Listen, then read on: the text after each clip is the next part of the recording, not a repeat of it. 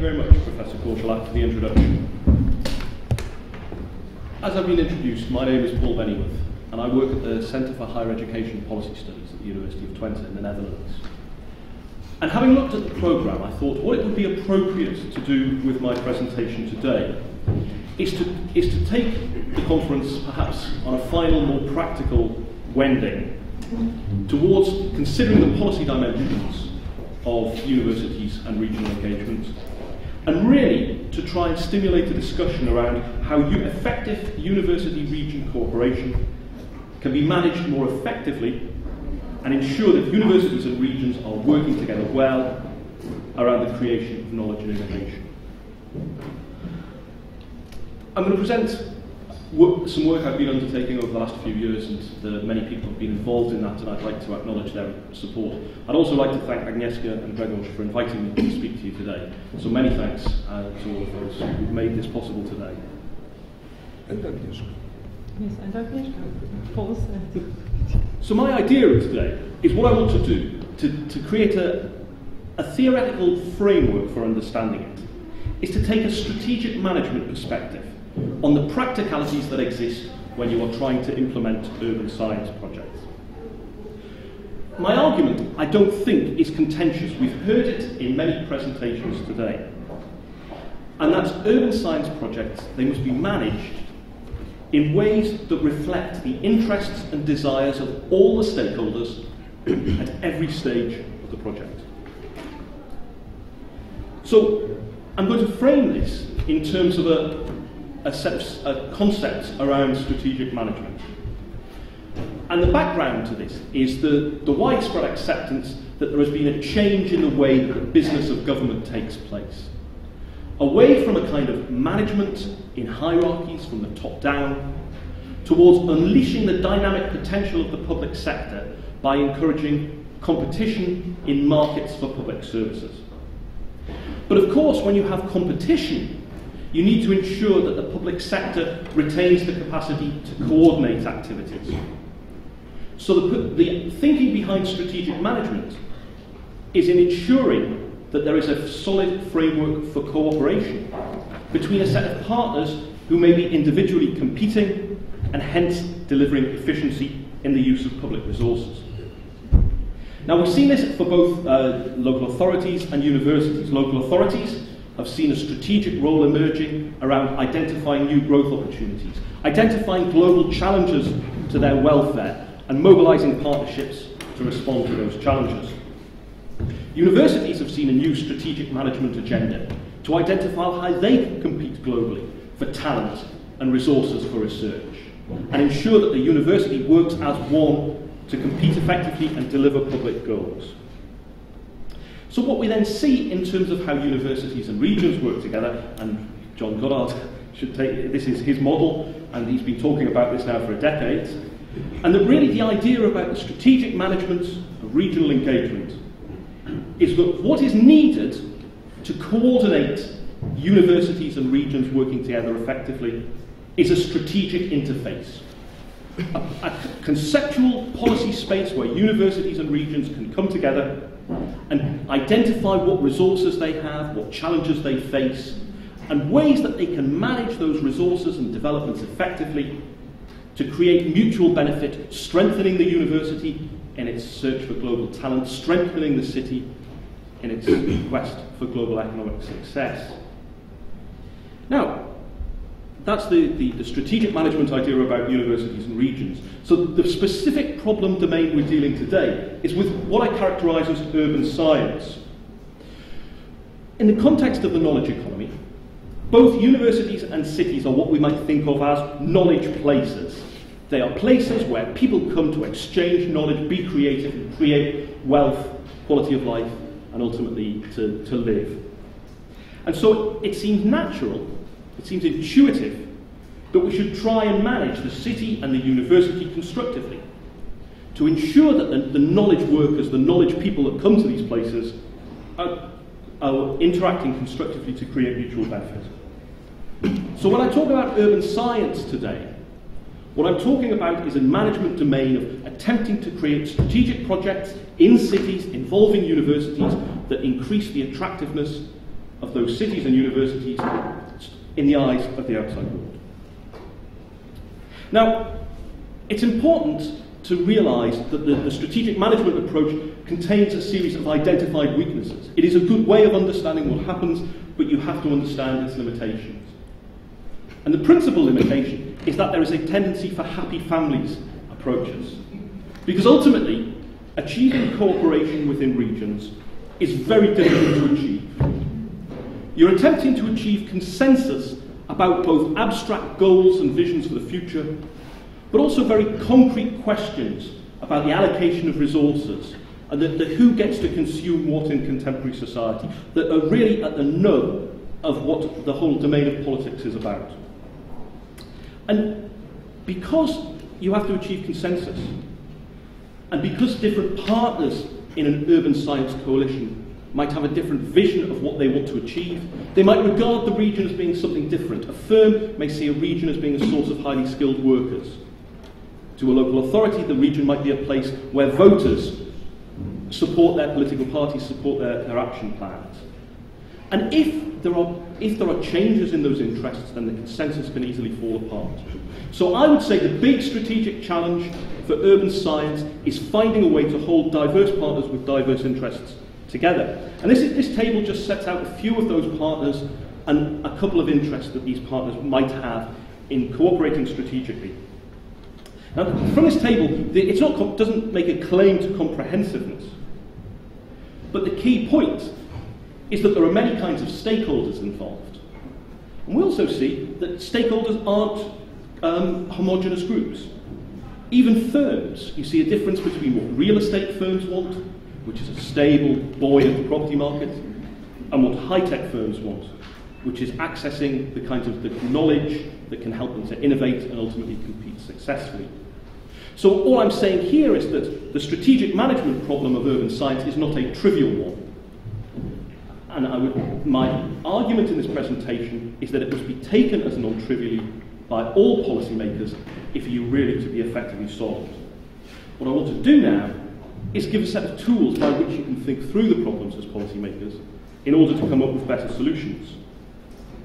So what we can see is that any urban science policy that succeeds is effectively, it's going to be a set of concrete proposals that meets partners' interests effectively. So what emerges will ultimately be something that satisfies the broadest cross-section of the innovation coalition. And I don't think that's controversial to say. What I do want to point out, though, is that we see, even thinking about universities' interests in urban science, we start to see that the same stakeholder can have multiple interests. And we've heard many presentations in the course of these 2 days where universities, on the one hand, have a set of public interests. They want to be seen and appreciated and funded as good public citizens that deliver public benefits. But at the same time, in this new age of public management, they have to have the resources to compete effectively. And that means that in urban science projects, they clearly have a set of private interests in maximising the resources they can access. So, what does this mean in practice for a project? This divergence of interests can create unexpected problems that lead apparently plausible projects to fail. So as partners' interests change, or if partners' interests diverge, then you might see that what everyone can agree in the abstract is a good idea is failed to be delivered. So in order to illustrate this, I've got a hypothetical example for you. And the idea is that this is a region that's developed an innovation strategy. And central to that is creating a new science park around the university that's going to create 2,000 jobs. Everyone can agree that this is a positive thing for the region. But then suddenly, when they look at the site that they've chosen for the science park, it becomes clear that for environmental reasons, for transport reasons, actually locating the park there becomes almost impossible. So unless a solution is found to this very practical planning problem, then everyone stands to lose from the failure to deliver a science park. And that's a particular example of something that we know more generally from 2 decades of regional innovation studies. What we know is that regional innovation projects typically go through a cycle of enthusiasm and exhaustion and disappointment. Regional innovation strategies, they go through different cycles, and at the end of those cycles, the partners have to work so hard to deliver something. There is the risk that if partners cannot agree on new sets of aims, that they drift away and fail to deliver on the good intentions. So the four stages are typically that a strategy has to be written. The second is that priorities have to be set. Thirdly, resources have to be assembled to deliver those priorities. And then finally, the resources have to be spent in particular places to achieve changes.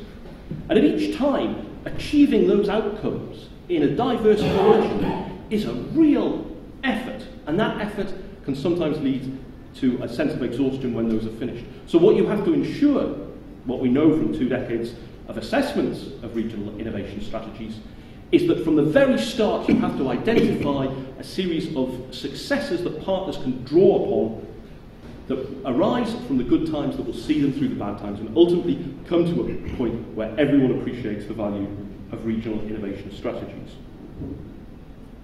So the hypothetical example I gave before was a clear example of a failure between the resource assembly and the project delivery. Now what I'd say is that the point about the different stages is that partners have very different interests at different stages of the project. So in the hypothetical example, the local authority really only becomes concerned with the planning issues at the very end. Until it knows how many jobs and how much waste is to be collected, it can't really meaningfully object or shape the proposals. And my contention is that effective urban science and coming from good intentions to good delivery requires creating projects that both move forward, in which coalitions stay together, but that are capable of meeting partners' interests throughout the lifetime of the project to keep the coalitions together. And so the question then becomes, how can you hold those interests together? And I think the first step is that you have to understand the breadth of those interests.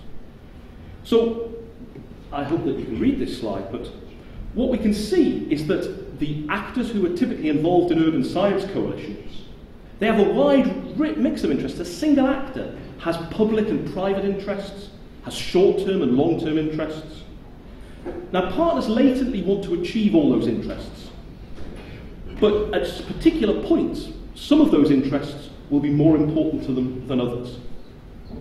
So that what you see is that effective urban science projects are the ones that progress in ways that meet the interests that are most salient to the coalition at that particular point in time.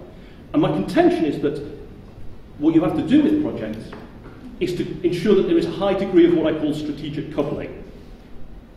And so that what you do is you create projects that naturally hold partners together, allow them to mutually meet their interests as the projects evolve, and allow the projects to evolve over time. Now, I appreciate that for a concluding session, that's quite an abstract formulation. So what I really want to do in the time I have available, which is just another 10 minutes. Fantastic. Safe. Is to present a concrete example. Let's make it 6. And the concrete example that I want to present is the case of the University of Twente in the Netherlands, and in particular an urban science project called Kennispark, which is Dutch for knowledge park. But it emerged at a time in the late 1990s when English hadn't really quite become the lingua franca, so it's still called Kennispark. Now it's an interesting example because the university has strong regional roots, and it has felt those roots in good times and bad because it was created in the 1960s to try and revive a declining textiles industry. The industry went into crisis and disappeared in the 1970s, and the university almost disappeared, and there were calls in Parliament for the funding to be spent elsewhere. And in response to that, the university tried to reinvent itself as an entrepreneurial regional university to demonstrate its public value by supporting the economic conversion of the region. And it became very actively involved in the early 1980s in things that we've only just started really talking about, around spin-off companies, around incubators, science parks, knowledge networks.